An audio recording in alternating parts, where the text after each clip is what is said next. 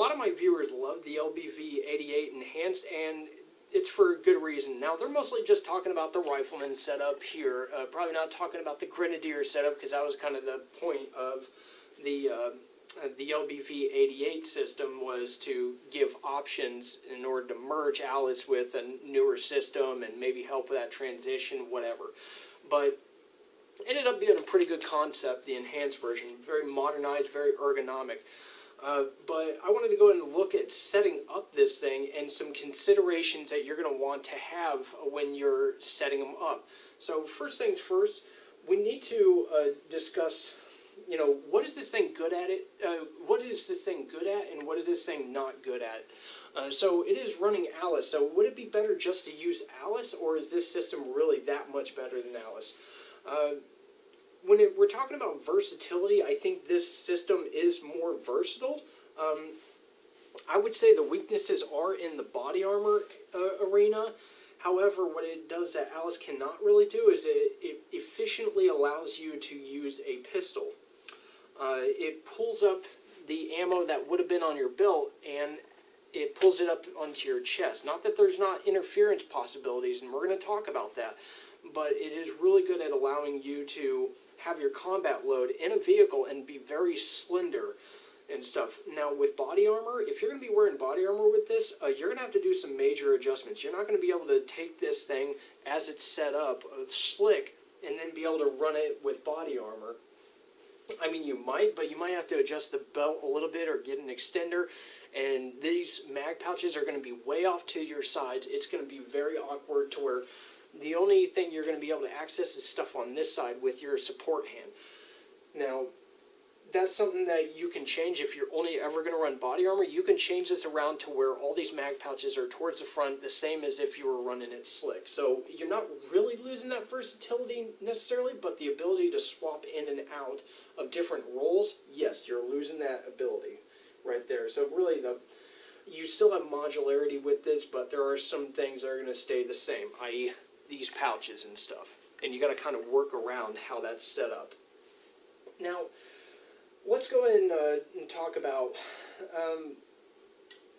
how I kind of lay this out. My basic principle for laying this stuff out is I have my fighting side, which would be my left side, which is my support hand side, and I have my administrative side, which is, you know, my firing hand side. The reason why I have these set up is this is the area that I'm going to access the most in a fight. My support hand reaches for magazines. My support hand reaches for anything that I would need to get if I need to hold on to my rifle. So I have this stuff, which is administrative stuff. I have time to set down my rifle. I can set this. I can access this side with my firing hand, and I'm good to go. So that's why I call it my fighting and my administrative side. Everything that I do, I set up with that in mind. So what's this area? Well, I would say it's an IFAK area. Put it on the belt. Use the Alice IFAK. Get an IFAK insert. So just Google that, IFAK insert. You'll probably find it on Sportsman's for $5. Put all your stuff in the IFAK insert. Put that inside here. Do not get the plastic ones. I'm talking about the soft ones, maybe the gray ones that are like $5 these days. The little things that fold out, the T inserts or whatever. Put a little lanyard on them with boot lace, and, you know, just wrap it around, not like a lanyard to this thing, but like a handle. And, you know, simple. You have your IFAK there. Another thing that makes this so versatile is I can actually fit a cat tourniquet in a grenade pouch, but I can also fit a 4-inch Elias bandage, so I have good enough med for a very quick get-up. So that's really nice. So obviously, if I was in a fight, I'd want to keep hold of my rifle if I could, if my support side isn't hurt or anything and I don't have to let go of my rifle. I can access my tourniquet here, and I can get my tourniquet ready while I'm providing cover for myself, because the most important thing is, you know, win the fight or fight your way to cover, and then treat yourself with the tourniquet. But tourniquets first before bandages or, you know, packing wounds or whatever. But anyways, now let's go ahead and talk about some of the setups and where we're going to really start looking at some interference possibilities. The first thing I'm going to talk about is my Minuteman setup. My Minuteman setup is very simple. I talked about having the tourniquet here and an Olaus here on my administrative side. That would not change. Now, I would have my dump pouch right here between the very end little buckle attachment or belt attachment and the second from the front, the one right behind the grenade pouch. And then I would have a pistol mag just in front of the grenade pouch. So I would have 6 rounds, or 6 magazines. I would have my med, I would have my dump pouch, and I would have my pistol ammo. On this side, I can run, if I wanted to, I could run a canteen. If I wanted to. Or I could run like a Camelback or something. Haven't really decided that, but typically if I have to get up and go in a minute, I'm probably not going to be doing much of drinking water. So this side would stay empty. It allows me to use my pistol that's on my belt, because if I need to grab this and go, then things have probably gotten to the point in society to where I'm strapped all the time anyways.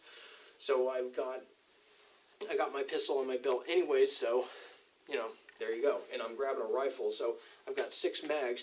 I'm only going to take 1 mag pouch because, hey, if I need to do a reload, there's a problem. And I probably need to do something else than duke it out with a pistol when I have so much rifle ammo, right?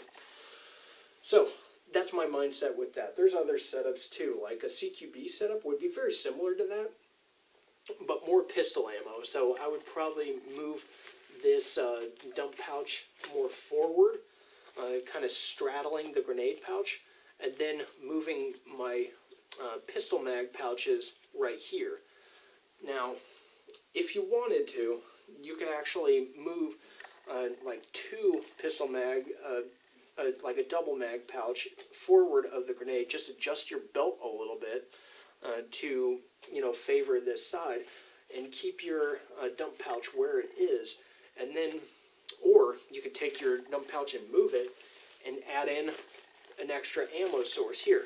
Now, I would use the Alice pouch and keep the grenade flaps, because guess what?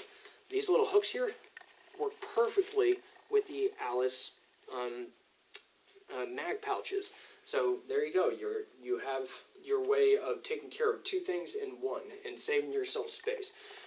The one thing I would say to be aware of is, if you're going to be using this, try to not let this pouch or this pouch be interfered with this pouch right here, because this is something that I see a lot. Is when I was setting stuff up, I would have this set up like here, and it would actually interfere. I wasn't able to actually load mags into this pouch because this fully loaded one was right here. I actually had to scoot it back to these last to the middle of these last 2, which vertically it would put it underneath the top one here, so it had enough vertical clearance to where I could actually access this, whether this one was loaded or not, and whether this one was loaded or not. So you got to keep that in mind. That's what the interference principle that I'm talking about here, that you got to keep in mind. So it's a very simple concept. Some people would say, hey, ditch this and just go with like a saw pouch so you can carry 6 mags. That's not a bad idea, and that would go good with like a recon setup. But before we get into that, I'll just finish the CQB setup. So the CQB setup, you might want a canteen. So in that case, the only thing I would really have on this side would be, you know, a canteen. I would move my, I would keep my tourniquet on this side. I would move my Olaus into an IFAC, and it would be back here. I would have an extra source of ammunition in a dump pouch, and I would probably have pistol ammo here. If I wish to run a pistol, then I would just have to move this canteen back a little bit more, and I could still access my pistol with this amount of room right here. But it's something that I would have to toy with a bit. So that would be like a CQB setup. Is there going to be some interference? Yes, the possibility of having interference with this canteen is relatively high, so you might just want to go without it and probably take a trimmed ammo pouch and have that as a backup for extra ammo if you're going to be doing a lot of CQB or whatever.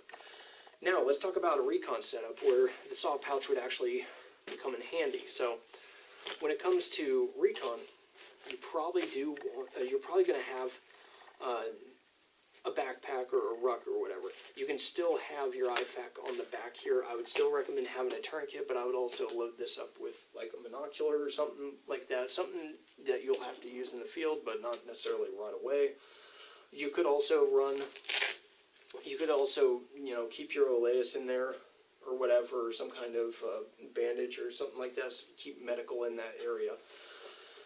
For this, I would still run the ammo pouch in this area, and I would attach my dump pouch there. That really wouldn't change across the different spectrums. It would be my way of carrying extra ammunition. On recon, you're probably going to want more ammo, and you're probably not going to want to run a pistol, especially out in the field, unless it's something that's stashed. So I'm going to want to access some ammo right away, so that's where this would come in. I only see the saw pouch as being a way of replenishing ammo, so it would be an administrative task. I would drink water out of my ruck, and if I add to E&E, then I have to E&E, and I have to prioritize that. Having a canteen on hand isn't going to help me much with E&E, but with that said, that would be like a recon loadout. You're maxing out the amount of ammo here. You have 9 magazines on here, and you have 6 here, so you have a total of like 15 magazines available for you to use.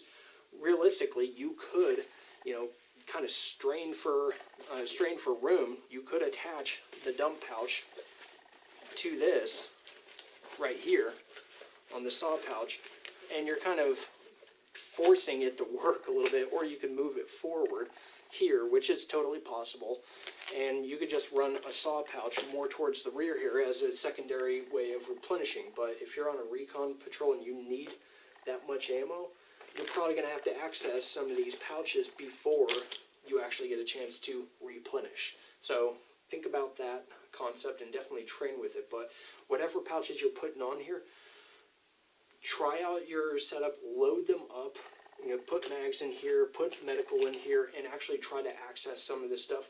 Bend side to side, bend forward, bend back, get in the prone, get out of prone, get in a vehicle, get out of vehicle. Whatever you're going to do, replicate that action. Make sure that everything fits the way it's supposed to, and make adjustments as needed. But overall, that's my recommendation for setting up the LBV88 in a way that's going to, help you be more successful in your usage of this, because it's not outdated, it's not that archaic.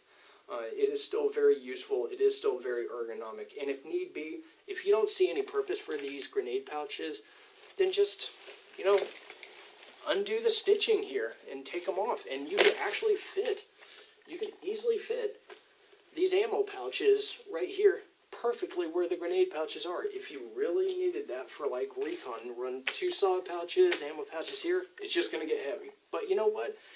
It's on you. This is your Barbie doll to dress up here. So for all you tactical guys, this is your tactical Barbie doll. So, have fun with that. Let me know what you think in the comments below, any kind of configurations that you guys have and are dreaming up, and you guys have a good one.